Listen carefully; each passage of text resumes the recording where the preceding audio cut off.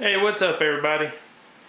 So I wanted to make this video response for Sue, who is asking to see our beater knives. And beater knives are basically the knives that we are not afraid to use heavily or just utterly fuck up beyond all recognition. So I had to go looking for these. Well, I had to go looking for 3 of these knives. This one stays at my computer always. But I found them, and let's just go over it a bit, huh? Okay, we're gonna go left to right. Here we have what looks familiar to, I'm sure, most of us. Looks like the Kershaw leak, right? Well, this is actually a China-made, no name brand knife. I think I paid, I want to say I paid maybe 10 bucks or so, $9 or $10 at a flea market for this thing. And it has been a great user knife that sat at the computer with me. The centering ain't even close. It is so jacked up, dude. I mean, the whole blade is tilted cockeyed compared to the handle. But the spring assist feature does work. It is a frame lock.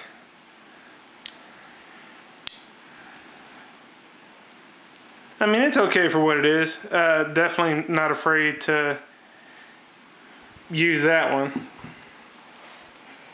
This one is made by Sharp, if you guys have ever heard of that. Yeah, I was gonna say maybe fake leather sheath, but that's real leather, I think. Look, it looks it anyway. Anyway, this is a Bowie style knife, and honestly, it's been a great user. This thing has gone out with me. Back when I would go fishing from time to time, this knife went with me. Probably anywhere from a $10 to $20 Bowie knife at Walmart. I mean, it's not bad. It's doable. I mean, it's something.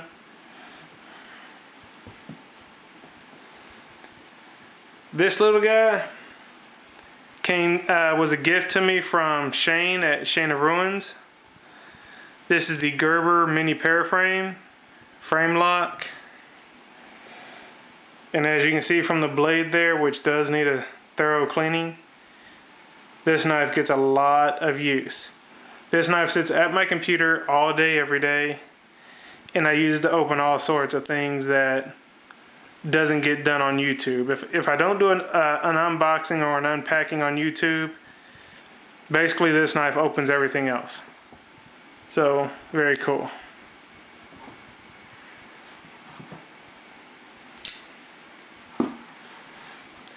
Next up, another no-name brand knife. And this knife, all stainless steel, tries really, really hard to be an Endura. But I gotta say, it's not a bad deal. I don't remember what I paid for it, but again, another flea market find. The fit to this knife is pretty damn tight. I guess the blade has no choice but to be centered on it. But it has a single-sided thumb stud, which can probably be moved over. I don't know. Combo edge. As you can see from all the scuff marks and everything, this knife has definitely been used, been carried. I loved this knife. I was surprised. I hadn't seen it in forever. I was surprised I still had it. But I had my initials engraved on it, GKW. And most of you may know that I used to sell knives. However, when I was selling knives, I was a lot younger, and I didn't know nearly what I know now when it comes to knives back then. I didn't know the quality stuff.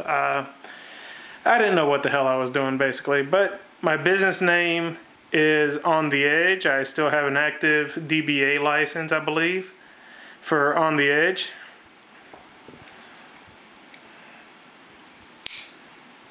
But it's a cool knife. 440 stainless. Where the hell is this thing made?